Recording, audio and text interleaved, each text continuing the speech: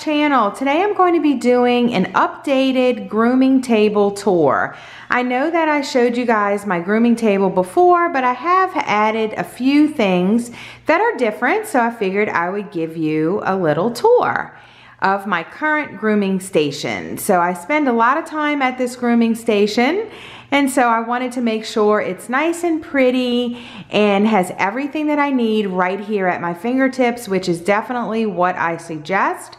Whatever area that you are going to use for your grooming, make sure that you have everything right at your fingertips, because it does make everything so much easier. So the first thing that I will tell you about is the desk. This desk is from Pier One, and it is the silver mirror desk, and I think it's the Hudson, I think is the name of the type that it is. And I used to have a stool that matched, but the stool fell apart. So, you know, and I guess it's from, you know, just going back and forth with that stool. And, you know, as much as I used it, one of the legs fell off. And so I was like, you know, I am going to get something that will definitely last and something that I know is comfortable. So the black stool that you see underneath is actually a photographer's saddle. And I use this at my studio, and I love this chair. It rolls very, very easily.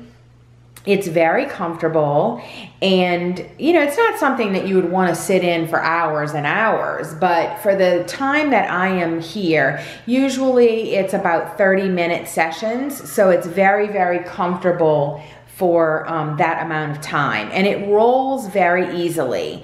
Now, I got this off of Amazon.com, my favorite one-stop shop for everything, and I will leave the link to that in the description box below.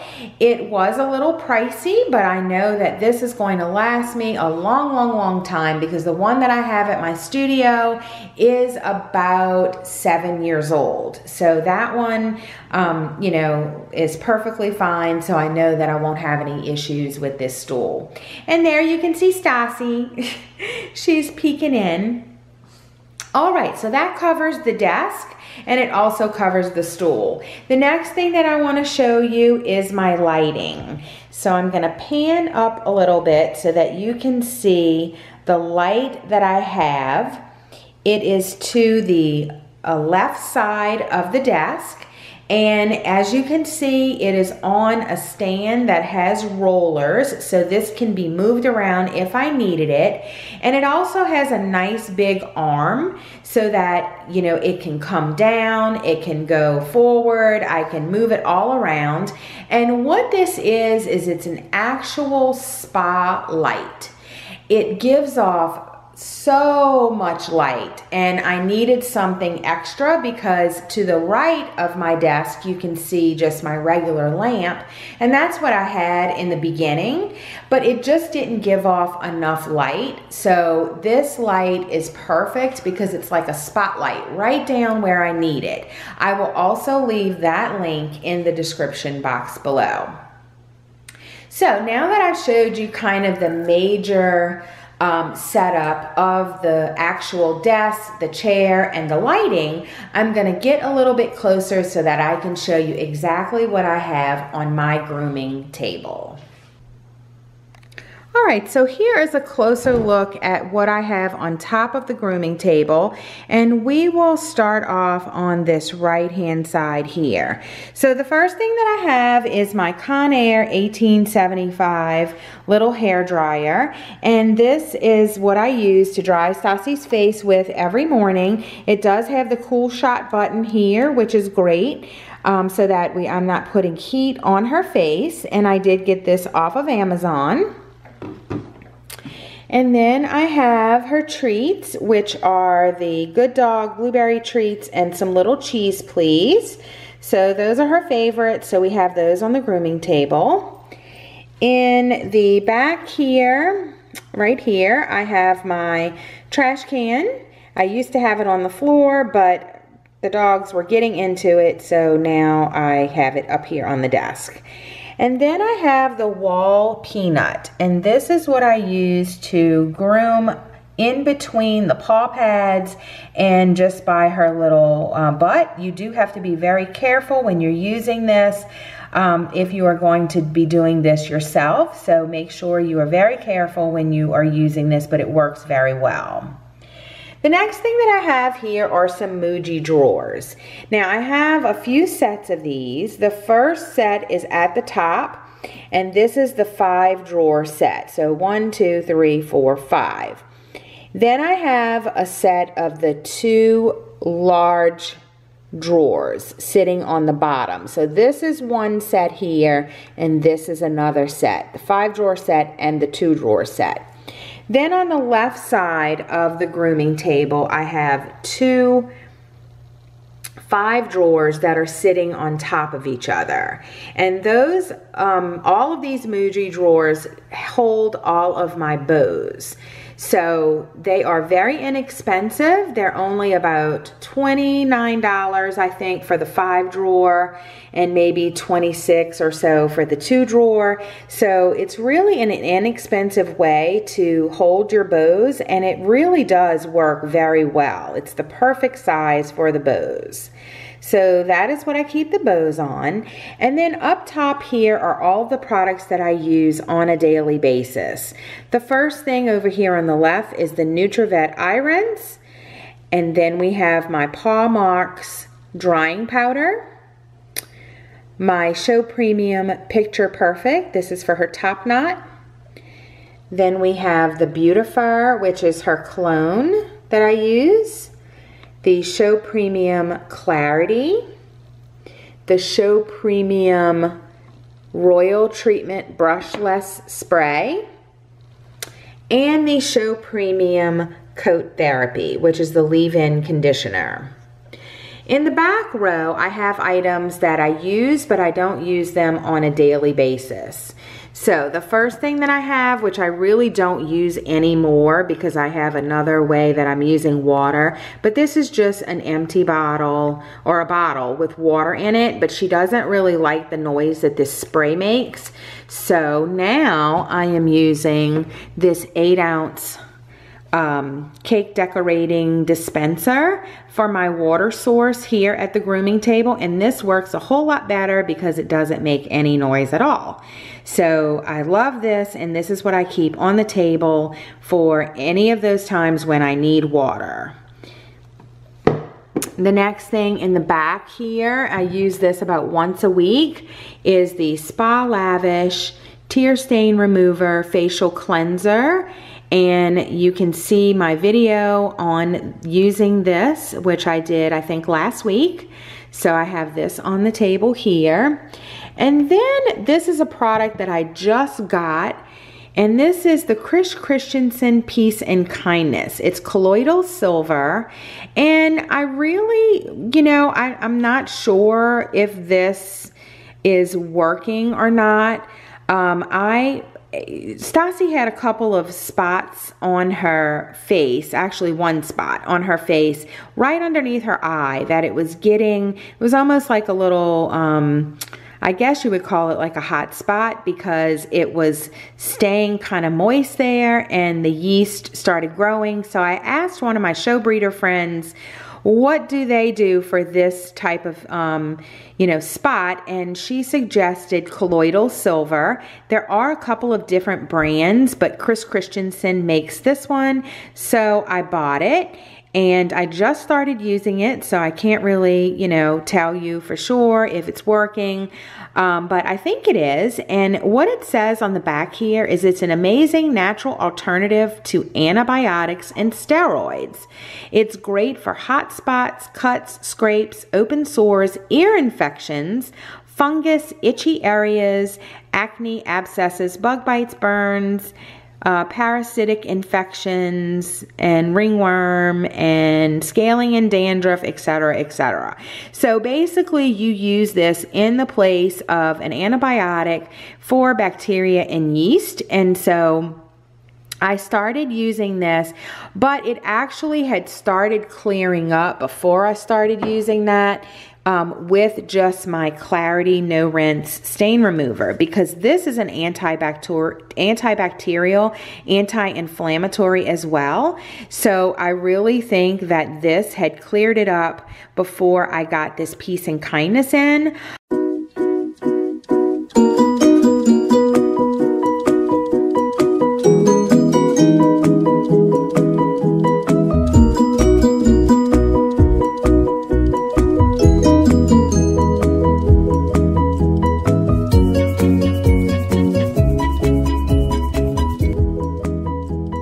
However, what I have been using the Peace and Kindness for is in her ears. I find, or I have found that her ears have gotten a little yeasty smelling, not bad at all, but just I could smell a little hint of something. So I read that this was good for ear infections. And so what I did was I put the Peace and Kindness in this bottle. That way it's a dropper bottle, and then that way I can just drop this in her ears because she doesn't like anything that sprays. So this works out good. And so once a day I've been putting this in her ears just to, you know, see if that helps. Don't really know if it's helping yet because I've only had this for a couple of days, but I wanted to show you, you know, what was on my table, and this is what's on my table at the moment. All right, coming over on this side, we have just a couple of containers with a couple of items that I don't use on a daily basis at all. The first one is the Chris Christensen Mystic Ear, and this is to clean her ears. And I usually clean her ears about once a week with this cleaner. And so I don't really use it a whole lot, so that's why it is in the container. The next one is just some organic anti-chew bitter spray. I mainly used this when she was a puppy. I haven't had to use it since. But if, you know, she would start chewing on stuff, then I would get that out and spray that on whatever she is chewing on. And then at the bottom here is just an extra toothbrush, and I don't use that pair of scissors. That's like a thinning shears. I had that, those are like old. I don't really use that anymore at all. Then this is my little clock. And then this is my container that I have my cotton rounds on. I no longer use these cotton rounds on Stassi. I do use them on Harper, but Stassi is allergic to cotton, of all things. So I will go into another video on her allergy testing that I had run and why I did it and the results in another video. But I do keep these up here for Harper. And so that is that. What I do use to clean her face with is Viva paper towels. And this is just about the end of this roll, but I normally have the roll right over here. And the Viva paper towels are made from wood, like all paper is. And I actually called the company to make sure that there was no cotton, and there is not. So I keep a roll of the Selecta-Size Viva paper towels right here, and that is what I use to clean her face. I like the Selecta-Size because, you know, you can just break off a little portion of it, and it's perfect for washing her face. It's very, very durable and very, very soft. So I actually like these a whole lot better than the cotton rounds anyway. So that is that. And then we go over to this side of the grooming table, and at the top here are my bands that I use. I use the Armco orthodontic bands, and I use two different sizes. I use the 1/4 inch for pigtails, and I use the 5/16 for everything else, and I also use the 5/16 behind the pigtails. So I use both of these sizes all the time, and that these bands can be found on eBay is where I found them, and they do come in bulk, which is the reason why there are like 1 million of them in each of these, and this is going to last me a long, long time. So hopefully they won't get dry rot before I use them all, because this is a lot of bands. But that's how they came, and that's the only way I was able to find them. And then in the Muji drawers, I forgot to even mention, of course, you can see, but these are all of our bows. And we do have quite an extensive collection of bows. And you can see that all of the bows, or a lot of my bows, on my bow hauls. But I'll just give you a little peek into the drawers here. And see how these drawers just keep them all just really nice and neat and separated. And I tried to separate them by color. And we do have quite the collection. I don't collect a whole lot of things, but I love bows. So I do have quite a lot of bows. And not all of these drawers are full. See, there's lots of space in there. And then I have some empty drawers at the bottom of this stack over here. Now, these two items here are the items that I use every day. Not every single thing in these containers, but a lot of the items I use every day. This is just a glass container here that I got from a company called Save On Crafts online, and this is where I keep the brushes that I use all of the time. So this is my Chris Christensen 27mm pen brush, and this is the Buttercomb. So I use this every single day, these two items. This is the slicker brush. I do use this occasionally when I get like a tough mat that I need to work through, and that's what this is used for. And then this is my hand painted wood pen brush from Barbara Brim, and I use this occasionally. I don't really use it a whole lot. It's very soft, and I think it gives her like a really good massage, but most of the time I am using this oblong 27mm Chris Christensen pen brush. And then we have my little container here, which holds all of the items that, again, I use every single day. This is her grooming pillow, and I got that off of Etsy. And then these are my tools that I use every day. So here we have band scissors with the little hook on the end, her toothbrush and toothpaste, the little brush that I use to put the drying powder on, and my rat tail comb, and my 5-inch face comb. So these are definitely my tools that I use every single day. So they are right there at the ready at my fingertips. I used to have them behind her up here on top of this section, but I was always pulling them down, so now they pretty much just live on the corner of the desk right here. And then the last thing that I'm going to show you is what I keep in the drawer. So these are the items that I don't, use all of the time, but definitely items that we need. So the first thing that I have is these I don't use. So I had bought these when she was a puppy, but I really don't use these at all. So I probably need to throw them away. The next thing that I do use occasionally are these Huggies baby wipes. And this is for when she has poop stuck on her and I need to get it off. I will use a baby wipe for that. Underneath the baby wipes is the book that I got the light from. And so you can see this is the Classic Spa Collection. And I'm gonna zoom in. Oh, I don't know if you're gonna be able to see this. Here we go. That's the website. So in case you are interested in a light like I have, ClassicSpaCollection.com is where I got it from. So that is what's on this side of the desk. And then I have her bib, and this is the bib that I use when I am doing the spa facial. So once a week I will use this bib, and it catches the water, and I bought this off of Amazon, and this is a Dex Baby, the large size bib. I think they make a small and a large, and that's definitely the large size. The next thing that I have here is her little trimmer for her lip. And I did do a video on this. You can check that in my grooming series. And it's just a wall, I think it's like a mustache trimmer. But there's a link to that in that video that I explained and showed you how I shave her lip.